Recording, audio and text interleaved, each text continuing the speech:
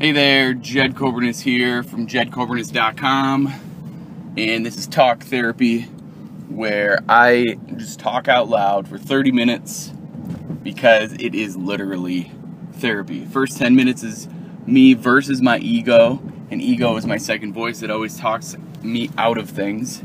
And I never, I used to not listen to that side.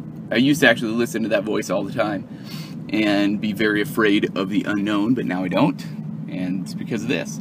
First 10 minutes is that. Second 10 minutes is me with my ego, basically shedding that old thought process that happens, and right there, as soon as I stutter or go, that's my ego saying, oh, don't screw up, don't do it, don't screw up.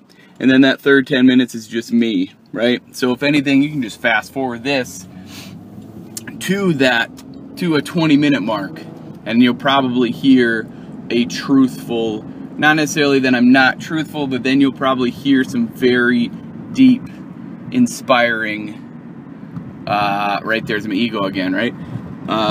Whatever else that's happening in my life, just crazy, deep thoughts, ideas, inspirational, what have yous.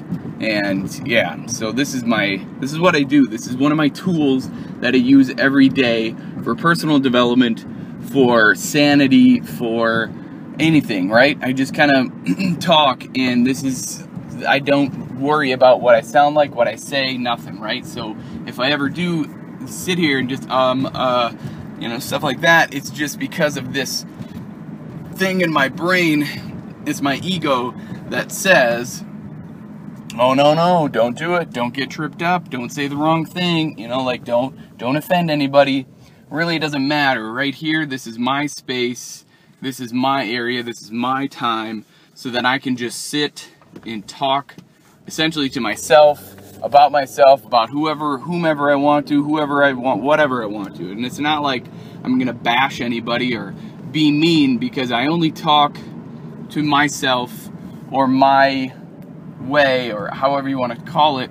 I treat people how I want to be treated, and really to an extreme, because I just don't want to be treated poorly. I want to be taken care of. I want to be loved. I want to be understood. I want to be whatever I want to be, right? And I am, right? So as soon as we say I want, all of this stuff just isn't happening. So I am. I'm going to switch all of those wants to I am, and that's instantly why I do this, beer. And then it's going to instantly, so I am loved, I am understood, I don't even remember what I just said, so that's good. So that's all I need to be, is I am loved, I am understood, I am, like, that's it. And I just realized this morning when I was doing my intentions, I did my daily writing, where I just say, good morning, Jed, I intend to be, and today was organized, which is great. And it's really funny that I said organized, because I forgot a piece of my writing, which I'm going to say right now is my 8 words. I say these words to myself. Either I say it, or I write it, or I say it out loud, whatever it is. I say these 8 words. I am Jed Coburnis. I can do whatever I say and write. I will hold my words as truth and law, I believe. And those 8 words have really been powerful for me. And anybody can use them, and anybody can use those words for themselves. You can just say, I am, I can, I will, I believe. Those are some major words that you can adopt to your daily method of operation. And if anybody knows what a DMO is, it's just you do it anyway, you just don't even realize it. You wake up and it's your patterns. What patterns do you use every day that will help you get into a nice rhythm of happiness? Ooh, a nice rhythm of happiness. That's kind of cool, and that kind of just came out. I like that. A nice rhythm of happiness. Let's wrap on that for a while. What does that look like? For me, that looks like basically every day waking up and being grateful for the day. Like, I get another day to create, to be, to help, to love. Right? I get that. I have that. I already have that. No matter what I have or I don't have, I have that. I wake up and I instantly am grateful for that. So I start my day and I hit 20 minutes of just uninterrupted, nothing, no expectations, of just 20 minutes and sitting, right? Like, I'm sitting up, my head's not resting against anything because I'll probably fall back asleep. So the first 20 minutes I just sit there, right? And a good rhythm of happiness. I like that. It just sets up the day for that. No matter if I'm running late or not, or I hit snooze too many times, it's more or less just I have to get that 20 minutes in, and I do, and it's awesome because I just sit there and there it is, right? Like, I'm just there. I know it sounds weird, it's meditation, and oh my gosh, I'm not going om or anything weird like that. I'm not putting my hands any certain way. I'm not folding my feet any certain way. And not that I'm against that. I'm just saying I don't do that. What I've adopted to my life is this. This saying goes a long way, and I heard it from Diane Hockman, one of my mentors. She is just amazing. There is no right way, there is no wrong way, there's just your way. And that's what I've done for meditation, is there's just my way. And if you want to do the same thing, awesome. If not, doesn't matter. You meditate your way, I'll meditate mine, and that's okay. So I just sit on the couch and I just sit. Like, literally, my phone's on airplane mode, so nothing comes in, nothing goes out, nothing, right? I'm just sitting and I'm being. And really, that's when some massive amount of flow comes. And it's just crazy to me to think that in today's world we can't do that anymore. And we can't, because it's like, well, we gotta go, and that's our ego talking. That's that second voice that always says, well, you don't know how, and you gotta get this done, and what about this? And if you stop and do nothing, if you literally just stop and do nothing for a solid 20 to 30 minutes every day, you will stop listening to that voice. That voice is what gets you to a state of overwhelm. Like, everybody says, it's so overwhelming. Well, stop listening to that voice, right? So this is what's really trained me and really changed my thought patterns. I'm getting right into it, 7 minutes in, and I think I'm already in my flow because I already feel my heart fluttering, my heart beating really hard, and I'm short of breath, that's when I know I'm in my flow. So anyway, so when we're in that 20 minutes, when I'm in that 20 minutes, it's just some freeing feelings. And I know I'm right after I wake up, right? But it doesn't matter. It's a huge deal to just sit there and do nothing. Now, I used to listen to some active meditation, some guided meditation, but that's okay. I think that's a good place to start if you're not ready to sit there and really grasp onto doing nothing, right? So if you need something to listen to, check out Paul Santisi. The dude's pretty brilliant. He's got it figured out, I think, anyway. But yeah, so that's kind of fun.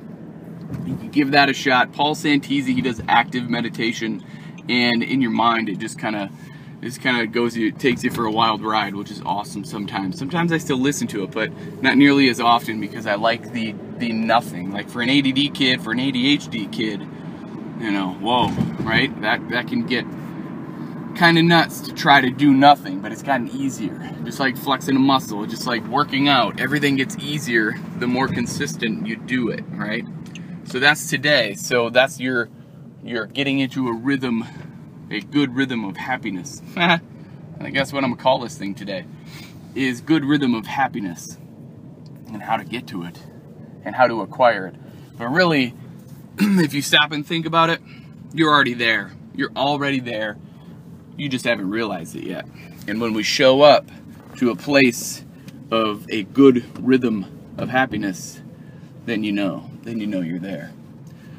But so then the 20 minutes are done, okay? So then wake up a little bit more because I'm pretty much still sleepy. It's more or less just going from a subconscious sleep to a conscious sleep, because that's what meditation is. And then I write my intentions, right? I write the intentions for the day, a little prayer, and then I make my lunch and eat some breakfast real quick. See, there's my ego going, oh, Mo, what do you do? What do you do? How do you not know that of what you do every day? Yeah, right? Make my lunch, eat some breakfast, and then I do the workout of the day. I do my own workout of the day. I record it and then do it, and then I hit the road, right? Like, that's it. That's the first hour of my day. I think I I would dare to say that I get more done in the first hour of my day than most people get done in the first half, if not 3/4 of their day. Like, just saying, right? I'm just saying, I get more done in the first hour that I'm awake than most people get done in the first half or first 3/4 of their day. Now, why do I feel like that? I don't know. And I love that I don't know why. But that's just me. And I say, dare I say that, because I'm good with it. If anybody want to say, no, I get more done than you, that's great. I'm glad you feel like that. I'm glad that you feel productive. I'm glad that you feel that you're doing something. Awesome. But how's your movement? How's your personal development? How's your inner peace? If it's not where you want it to be, let's talk, right? And that's where I'm at, is getting to that. Actually, I am. I'm in the rhythm. I'm in the rhythm of happiness. I don't even remember what I'm going to call this again. I'm in the rhythm of good happiness. In the rhythm of, I don't even care. It doesn't even matter, because this is just, this is just amazing on how I'm feeling right now, because it's a realization of doing something consistently for 134 days, right? I just recorded workout of the day number 134, and it's awesome, right?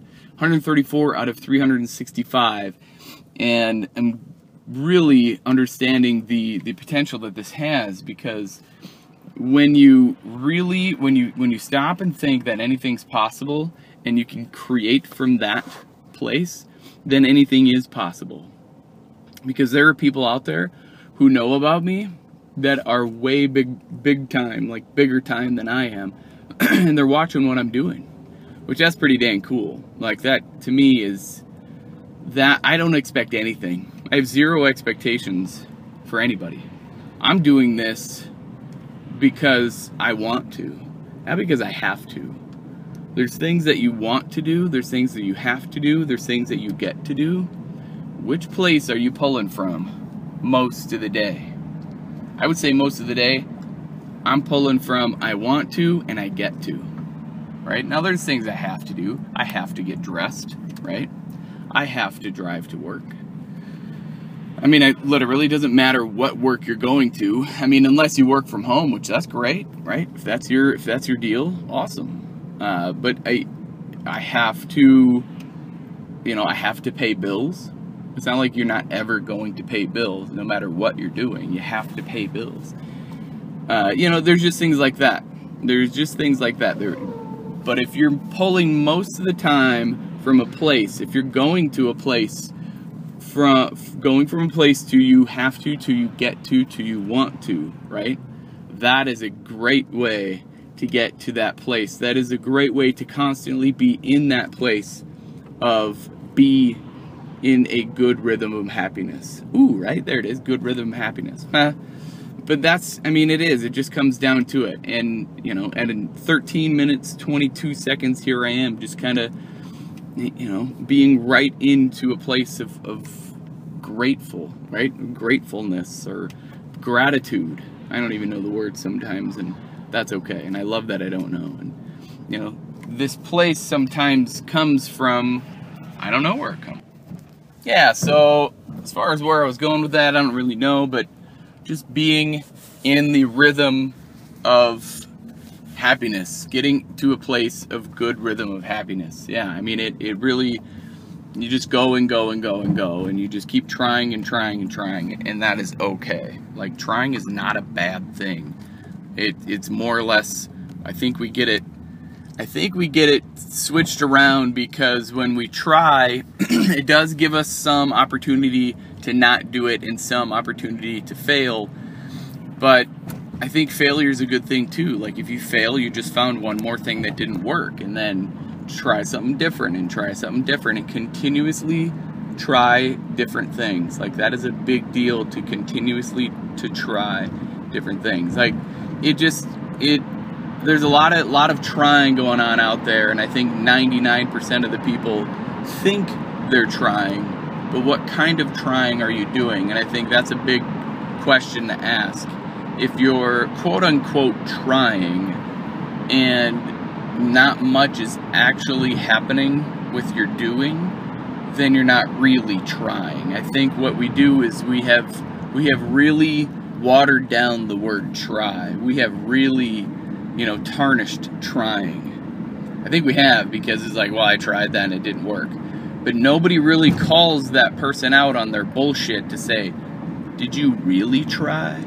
Did you absolutely give it your 110% a solid try?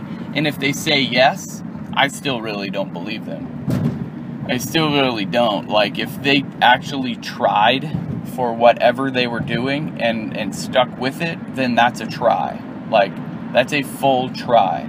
But if you try it for a day and then quit, or try it for a week and then quit, or try it for 2 weeks and then quit, well, then that's not a try. That's an attempt. That's a different kind of start and end than a try. Like, I think that's the big difference between actually starting something and finishing and actually trying it. Like, if you tried it, try is a big word that I think it just gets so tarnished. It just gets so overused that, oh no, I can't try anymore. And you're just like, man, really give it a solid try. Be honest with yourself. A lot of times when a person says, I tried that and it didn't work, they're not honest with themselves. They're really not. It didn't work for you, which is fine. If you actually gave it a solid try, it may not work for you, because with anything, there is no right way, there is no wrong way, there is just your way. And that is a big statement. That is a big, bold statement, because not a lot of people take ownership with whatever they're trying to do. That's why I'm here with I just persevere with this 365-day, whatever I'm calling it. This less time, more energy. I don't know, like, that's what I had for a title. Like, I'm trying to find the title to this book, this experience, whatever it is. And I like 4 words: less time, more energy, the 365-day approach. Something like that. I don't know, and I love that I don't know if that even makes sense, but less time, more energy, the 365-day approach. That kind of rolled off the tongue, not quite nice, but who knows? The fact of the matter is that what you do is you just move on, and you just keep trying and keep trying and keep trying. That's the biggest deal of all of this, is that you don't worry about what anything looks like, what anything feels like. You just go with it. 365 days, you just keep going. 1 year is a solid try. If by the end of 1 year you're sitting here and not feeling any different, then you have followed my method and it didn't work. That's okay. That is completely okay.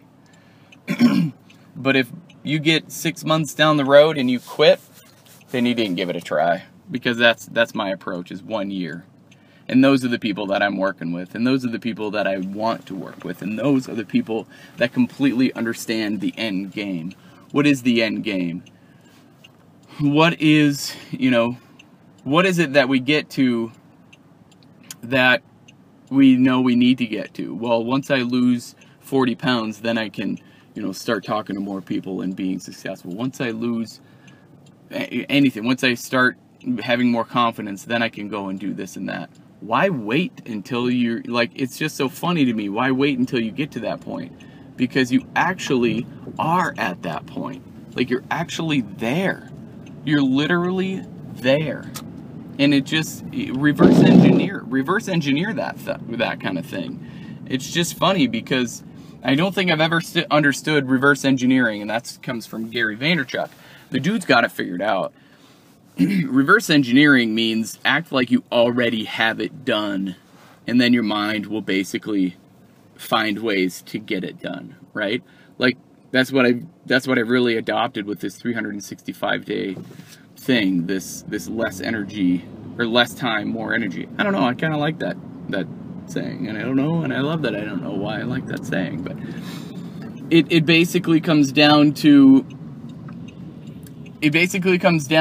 you act as if you already have the confidence. Act as if you already have lost the weight.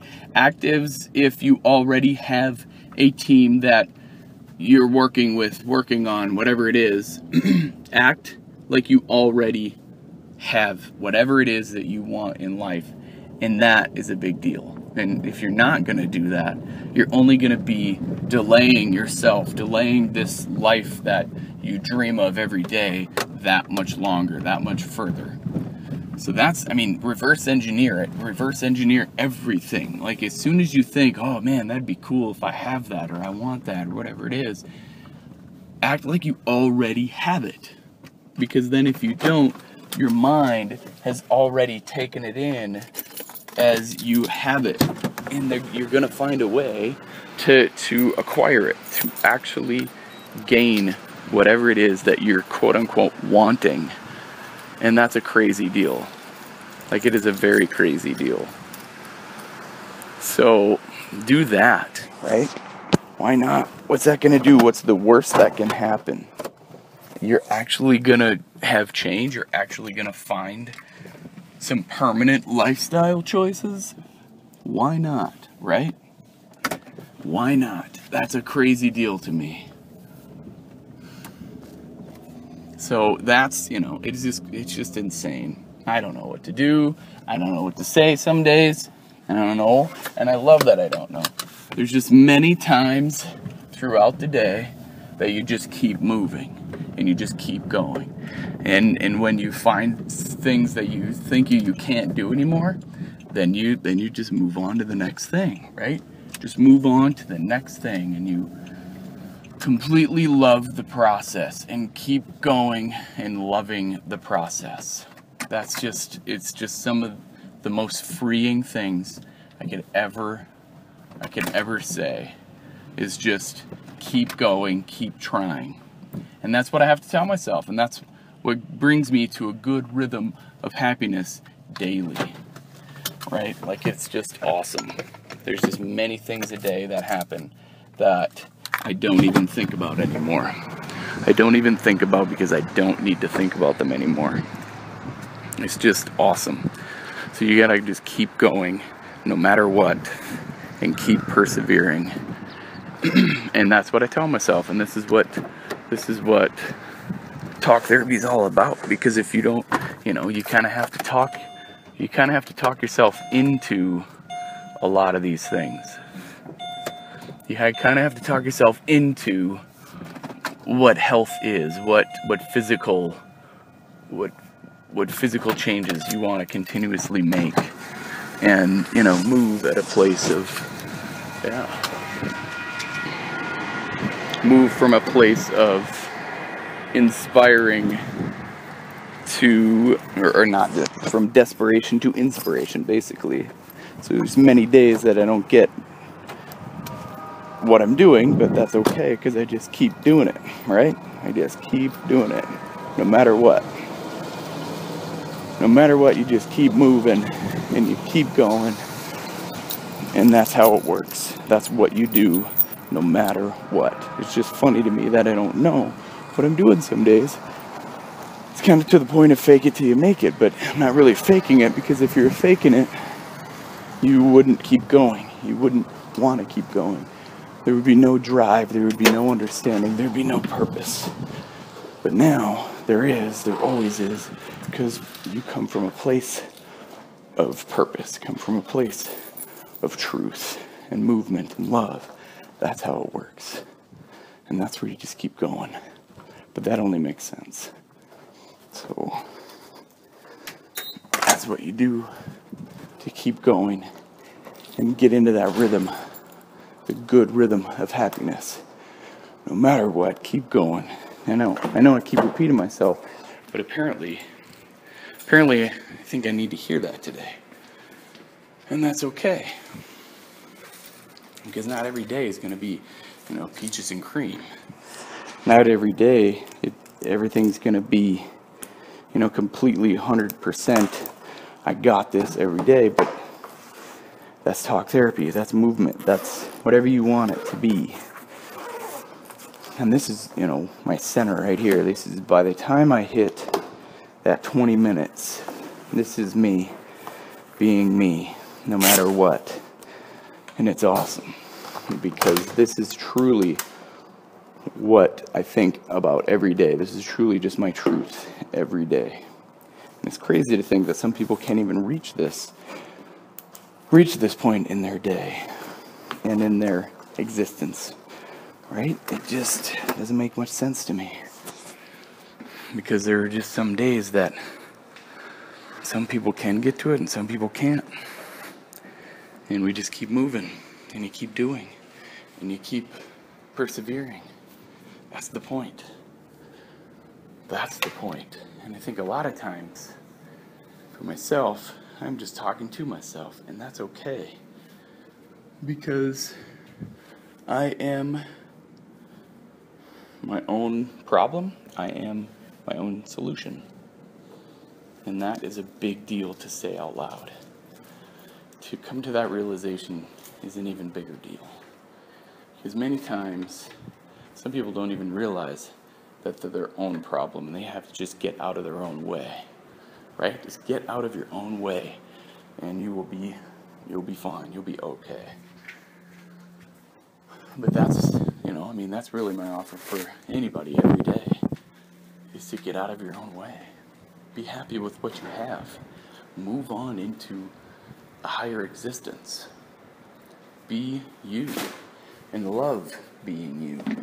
That's a big deal. Anybody else who wants to be something else, really, if you want to be that, you already are that. You just have to believe it. You just go into a place of reverse engineering it. It's just getting to that place of knowing that that's who you are. And if that's not who you are, then stop being that. Then stop forcing it, right? Stop forcing what that means and what that is. Because if there's anything else that I know, actually I know more than the sun comes up tomorrow, is that people's bullshit radars today are really high. They can tell when you're being fake. And being fake doesn't do anything for anybody. So if you're posting on Facebook and not being truthful to yourself, people are going to tell that. People are going to know that. People are going to see right through that. They just are. And if you think they aren't, you're fooling yourself again. Right? You're fooling yourself again to the point where that's not going to happen. Oh, it's happening. It's happening more than you even know about it. So, give it a go. Try something new today. Try anything that makes you feel good, right?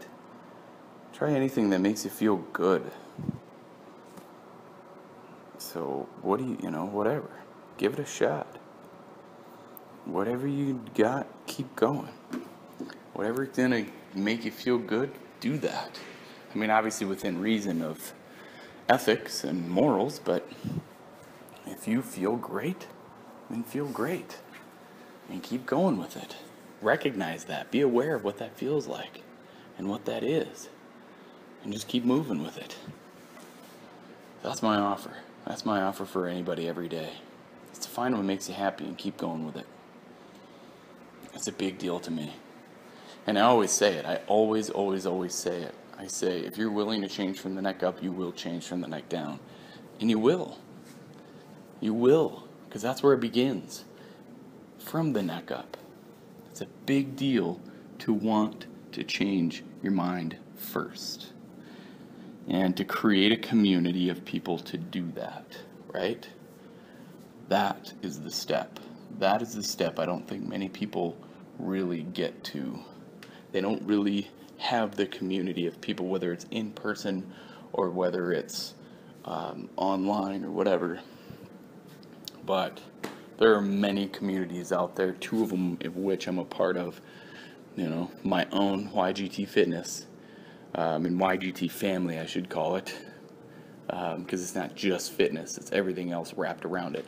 And then T3, the T3 method, Total Transformation Training, If you want to go to t3method.com, that is a massive community, and there's that many members, and it doesn't matter, right? Those are some actually I should say highly successful people that are really, really getting this truth and being in the moment and being aware of the moment.